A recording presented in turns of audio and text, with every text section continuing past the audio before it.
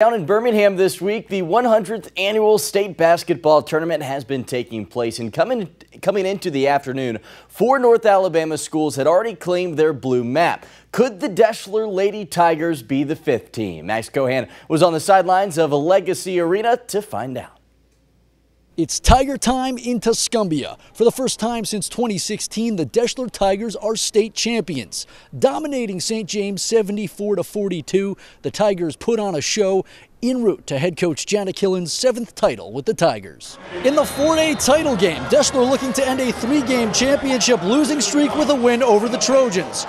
Chloe Siegel lived up to her name as the state's 3-point queen, knocking down 6 in a 20-point outing. After breaking the state 3-point record earlier this season, Siegel said all she wanted is a blue map. Now she has it. It feels great. I mean, I've dreamed of winning a blue map ever since I was a little kid, you know, in the 4th grade, watching them win back-to-back.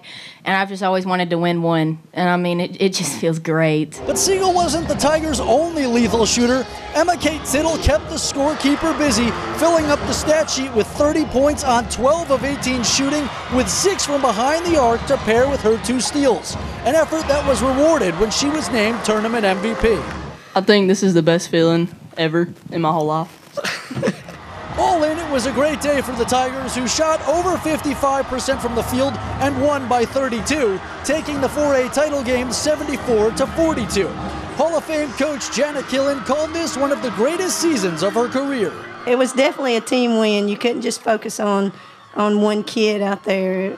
It was multiple attacks. This is one of the greatest. I told him earlier today, I know I have smiled and laughed more this year than I have any other year because they're such a fun group to be around.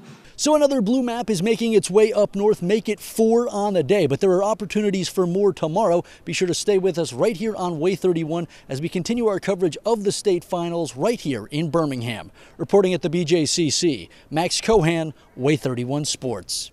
That's right. I'll be on the sidelines for the 5A, 6A, and 7A title tomorrow. It should make for a great championship Saturday.